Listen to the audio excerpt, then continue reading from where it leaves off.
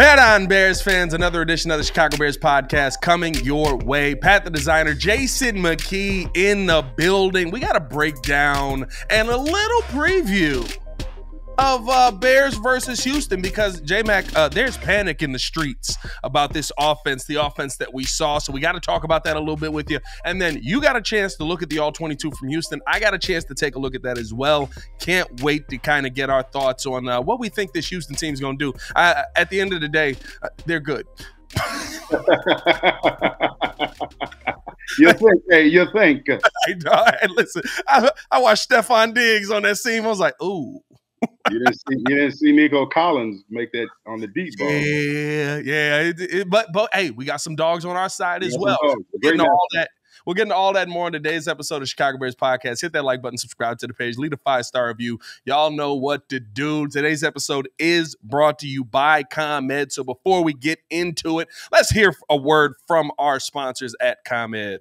More business across Northern Illinois are partnering with the ComEd Energy Efficiency Program to save energy costs. Get started with a free ComEd facility assessment to find new ways to control your bottom line. Learn more at ComEd.com/poweringbiz. You said free on that. I like that word. That's a great word. That free. My favorite word in the English dictionary. J-Mac, I tell you what was free for the Chicago Bears on last Sunday was takeaways. They were coming left and right. I don't know if we can call it free or we can call it a 5-finger discount. However you want to call it, the Bears had plenty of them, and I think that is one reason why I head into this Houston week not as concerned, even after watching that All-22, even after seeing how good CJ Stroud is. You know how you're like, well, maybe he won't do it again. No, he did it again. He's still good. It was real, guys. When you think back to that game, though, defensively, is this Bears team set up for success versus the Houston Texans?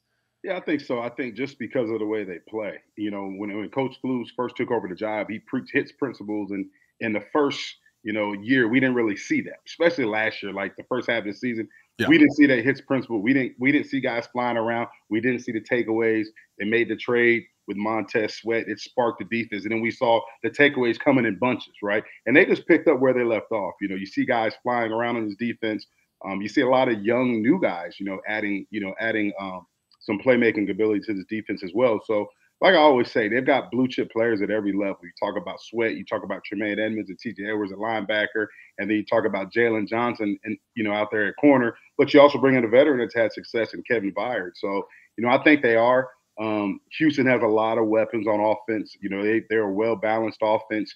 You look at this past weekend against the Colts. You look at Joe Mixon, who was traded from Cincinnati, had a really good game. He got 30 carries, but then you look at CJ Stroud, put the ball in the air over 30 times. So, with Bobby Slow, who's with the Houston Texans offensive coordinator, right? A guy who's, derived from that Shanahan tree. He was with Mike Shanahan out there in Washington, and then went on to San Fran with Kyle Shanahan. Who was there with Matt LaFleur, who's the head coach for the Green Bay Packers. So they run offensively. When you look at the Houston Texans, right? Similar scheme to what the 49ers run. Similar to what the Miami Dolphins run. All of that stuff is kind of tied together. Right. Offensively, a lot of shifts, a lot of motions to gain the numbers advantage on either side of the defense.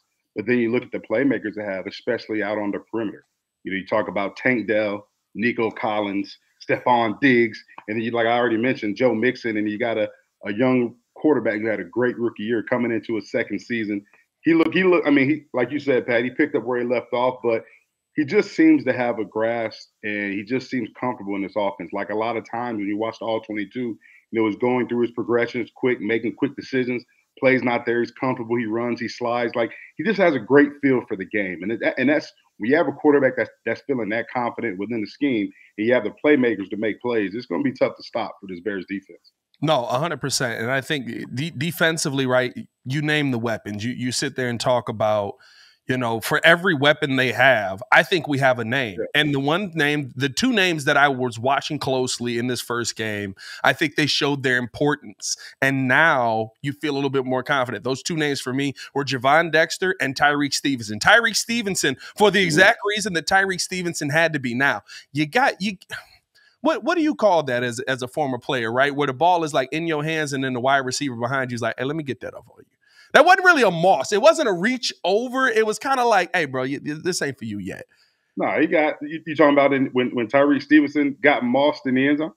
Are we still calling that a Moss on the ground? Moss. Yeah, you got moss. But you know, but the funny thing is, my kids now, it's weird because they got all the new sayings and slang. So now it's called like a head tap, or I don't know, head top.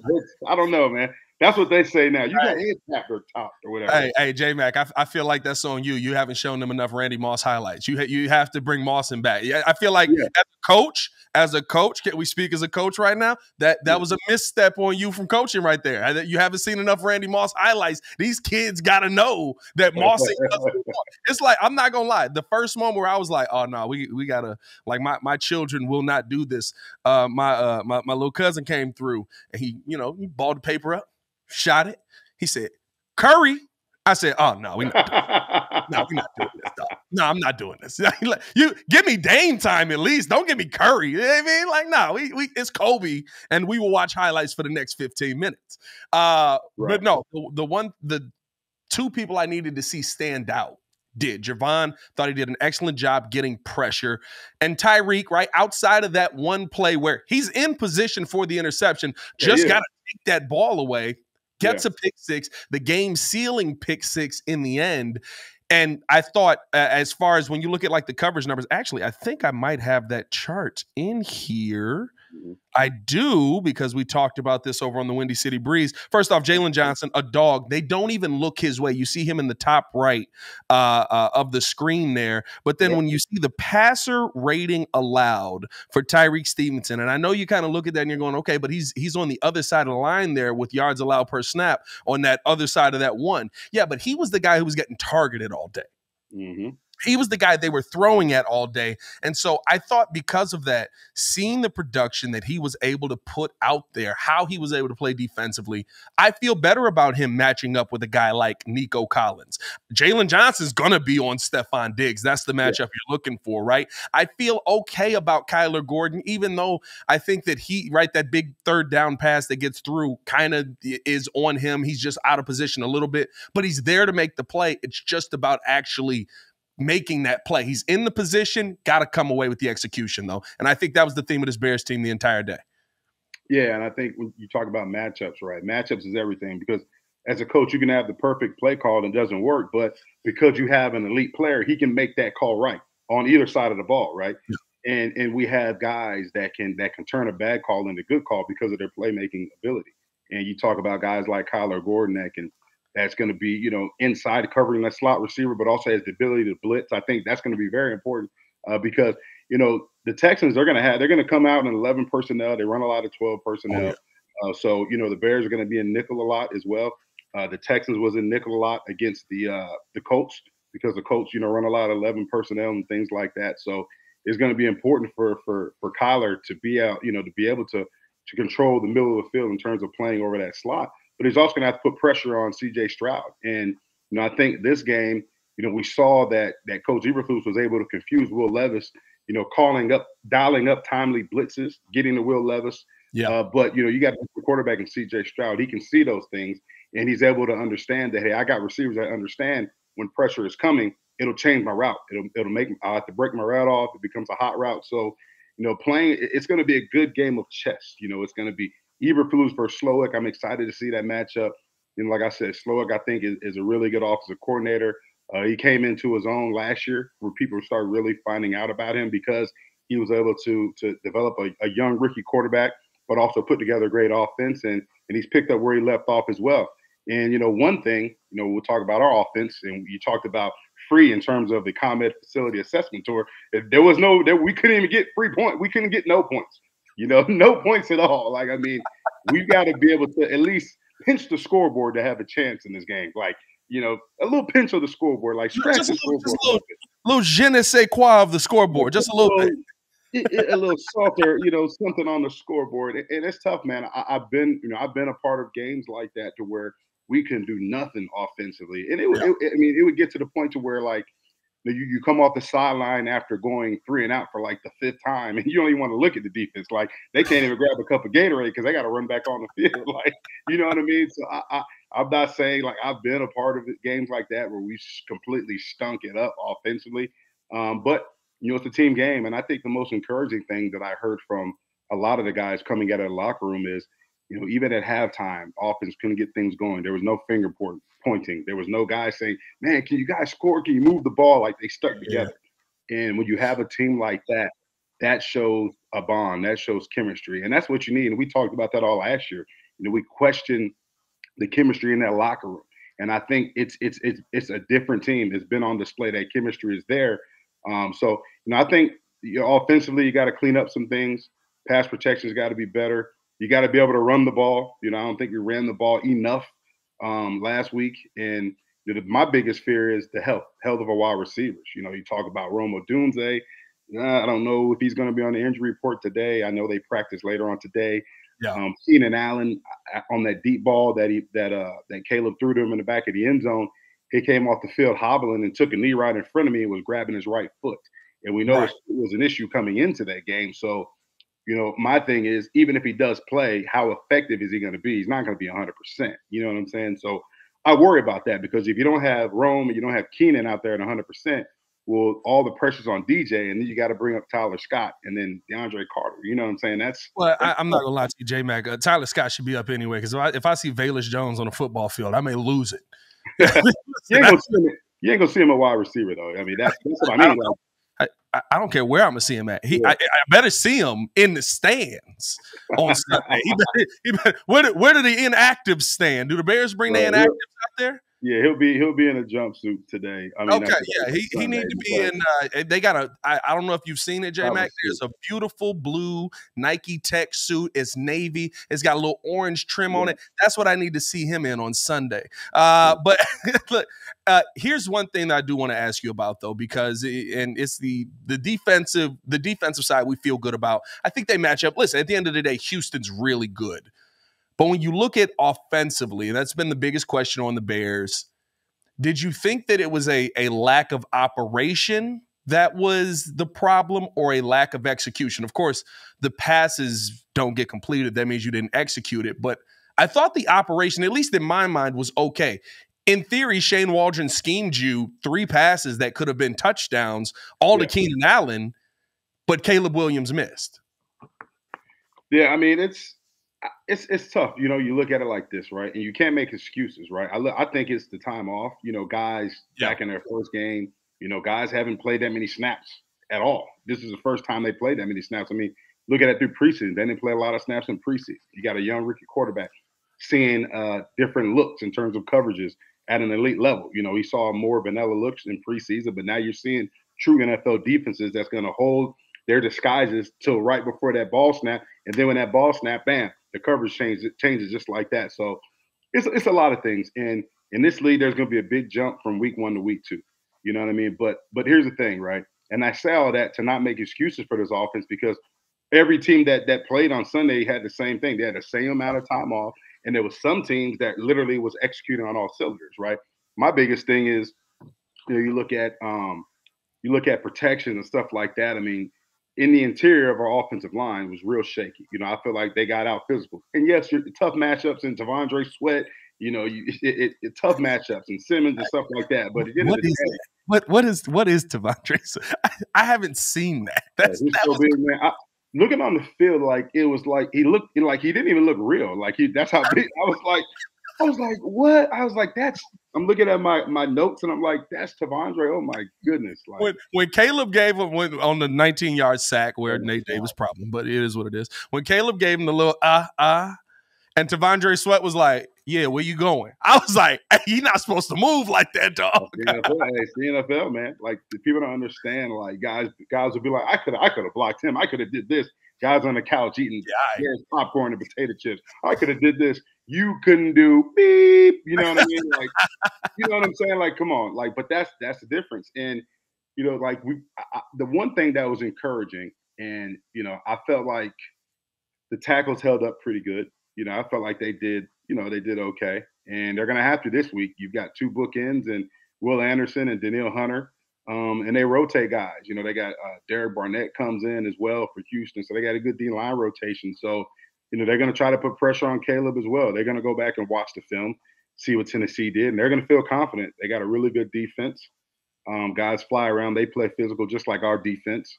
I'm not going to say they're as good as our defense in terms of, names and talent like that, but they're a real good defense. And going down there in Houston on Sunday night, they're going to be charged up. It's going to be a great scene. They're going to be in front of the nation, national spotlight. Everybody's going to have all eyes on this game. So, we got to come to play.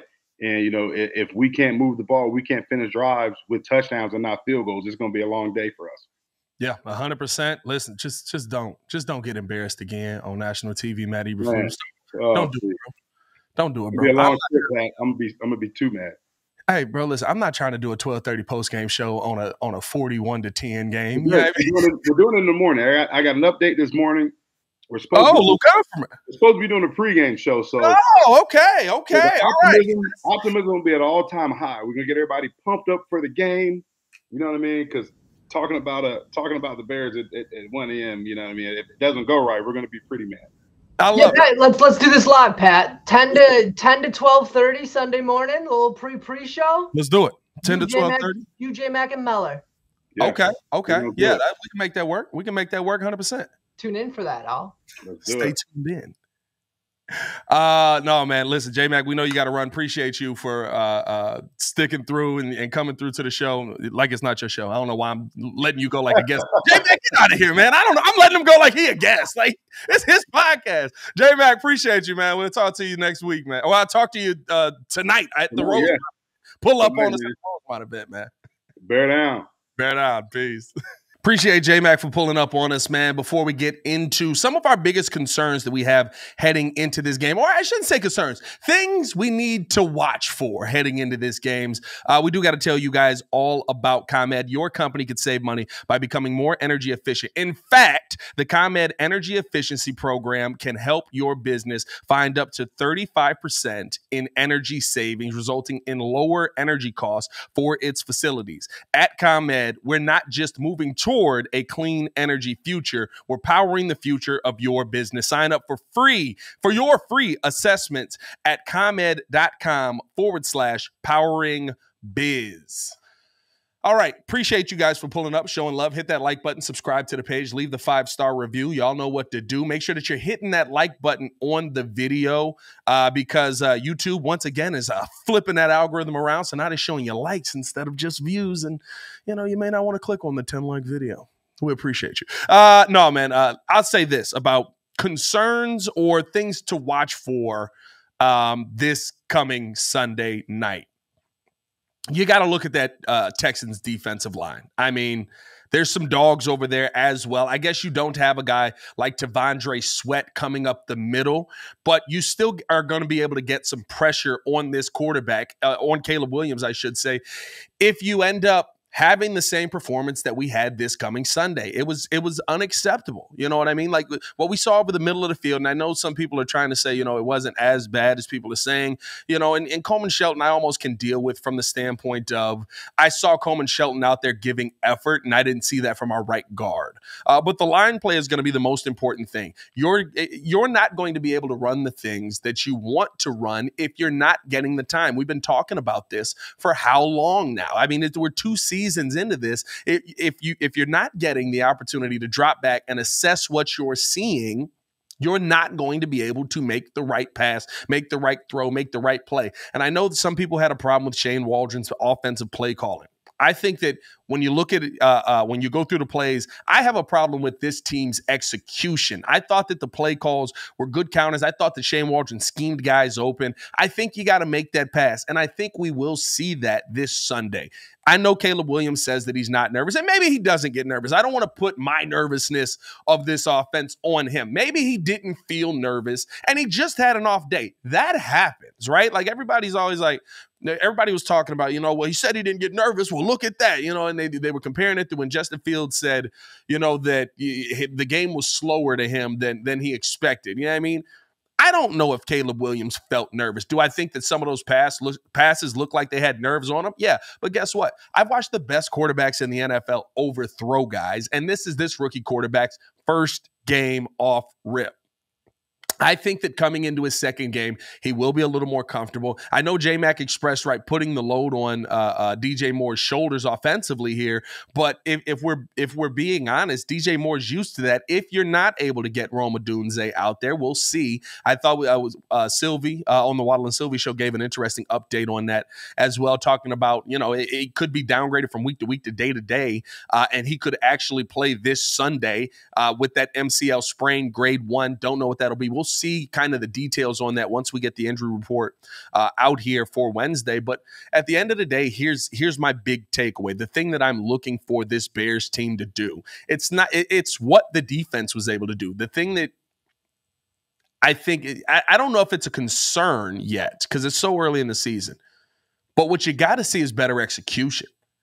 You had a sure touchdown. Whether it turns Caleb Williams' day into a good day or not, which to me it doesn't, right? He goes for 107 yards, 1 touchdown. Doesn't make that big of a difference to me on 93 yards, no touchdowns. But getting that touchdown, getting that first touchdown at home, maybe that relieves some of the pressure, especially heading into that second half.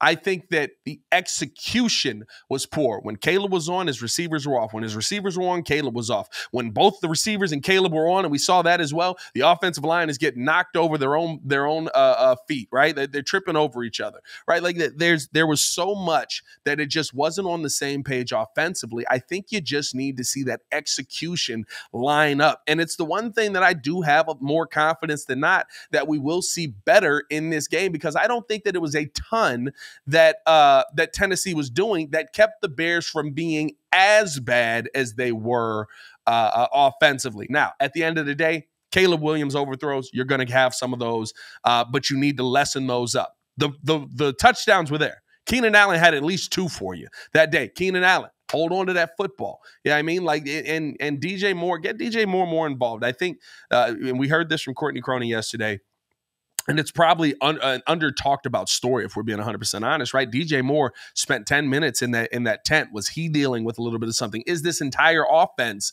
all these wide receivers banged up? Is that going to be a problem in this Houston game? Those are things to me that you really have to look out for. But at the end of the day, the main thing that you need to see from this Bears team, I don't think it was operation. I think it was execution. Coleman Shelton, you can't be a ragdoll out there. Nate Davis, how about giving me a little bit of effort? How about just giving me a push? How about touching somebody on the other side? Like, I don't know if you know this, but like as an offensive lineman and a defensive lineman come together, there's supposed to be like a collision, not just like, oh no, you want to get to Caleb? He's right there. Just lock the door up when you're done. That's all I ask. I need to see the effort. And I saw the effort from Coleman Shelton. I saw a lack of talent. I see the lack of effort from Nate Davis, and that is it's like nails on a chalkboard to me. Because when you're seeing that lack of effort consistently and just about everything that we've seen from this guy this offseason, this training camp, again, just like Velus Jones, you're out of rope. You're out of rope. You got to make it happen now, or you're going to see what you saw in that game where Ryan Bates out there, 38 snaps. Nate Davis, 18. We'll probably end up seeing more of Ryan Bates when it's all said and done. And hopefully you're able to have a better time of possession in this Houston game. And I think J-Mac mentioned that as well, right? 30 runs for Joe Mixon, also 30 passes for CJ Stroud. You got to take the football away yet again. I think we have a defense that's set up for that. I want to see, and the thing to keep an eye on, is Darrell Taylor the real thing? Is he that guy opposite Montez Sweat? Because he sure looked like it in week 1. I mean, he looked like he was the answer in week 1 opposite Montez Sweat. But can you do that multiple weeks in a row? It's about stacking those weeks. Yes, he had a hot 2 sacks. You know who else had a hot 2 sacks? Dominique Robinson, his first game of the season. You know where Dominique Robinson was on Sunday? He's inactive because he never got to the quarterback again. Don't let it be just a flash in the pan. I understand understand, you know, that at the NFL level, especially going up against one of the best left tackles in the NFL over there, right? Like, it's going to be tough to get to CJ Stroud, but there is going to be that double team up the middle. We saw a ton of that with Javon Dexter. Javon Dexter is a load on defense right now. That is absolutely something that offenses are going to be scheming for. On the other side of that, we really didn't see a ton of Montez Sweat around or landing on the quarterback, but we always saw him around the quarterback. If he's able to get home in this week 2 matchup, I think that makes the biggest difference. And for the love of God, keep your eye on CJ Stroud, because if you're able to create that pressure, we know what he can do extending plays with his legs, with his arm on the move. Those are things to me that the Bears really have to watch out for. So if I was going to give my 3 biggest things before we get up out of here, man, appreciate you guys tuning in, showing love. If I was going to give my 3 biggest things that I want to see this Bears team improve upon or to keep an eye on heading into Houston, it's the trenches up the middle. Matt Eberflus, if you need to make a change now. I would love to see a change made today on that offensive line, because I think the Nate Davis experiment is done. But, of course, when you make $10 million, the experiment is never done. Make sure that you're getting pressure on CJ Stroud. And, listen, put your coverage guys in a great position. That's the other thing, right? When you're getting that pressure, force CJ Stroud to move off his spot. Let those guys make a play who were able to make a play last Sunday, right? And I know some people are sitting there. I keep getting this message. Pat, it's Will Levis. You're hyping up Will Levis. Yeah, it's Will Levis who almost threw 6 interceptions instead of the 2 he threw and then a forced fumble, right? Like, it's Will Levis who the Bears had an opportunity, 4 interceptions. The Bears had a greater opportunity to take the football away if they just get that execution right every time defensively. Jalen Johnson had an interception that was waiting to happen. Tyreek Stevenson in the end zone had a sure interception, and somehow the football ends up in the hands of the Titans wide receiver there, right? Like, that to me are the things that if you get those cleaned up, I understand they have Stephon Diggs. I understand that they have Nico Collins. I understand that they have Tank Dell, but we have Tyreek Stevenson. We have Jaquan Brisker. We have Kevin Byard. We have Tremaine Edmonds. We have TJ Edwards. We have Jalen Johnson, where if you saw the Jalen Johnson mic'd up video, tell me you're not hype right now. I'm ready to run through a wall, right? We have the answers to that, but it's like J Mack said, you got to have a little je ne sais quoi of offense to flip on that. When you look at that Titans defense, they can get after you. Will Anderson on that defensive line, they add in Daniil Hunter. They added a ton of pieces to this team, and they are all very, very dangerous. You want to keep your quarterback as protected as possible. I would love to see Flus make that change on the offensive line today. But at the end of the day, I do want to know how you guys feel, man. Let me know in the comments below. I've been down there talking with you guys as well. As always, man, it's your boy, Pat the Designer, back at it again for Jason McKie. Y'all stay safe out there, Chicago. Bear down. One love. Peace.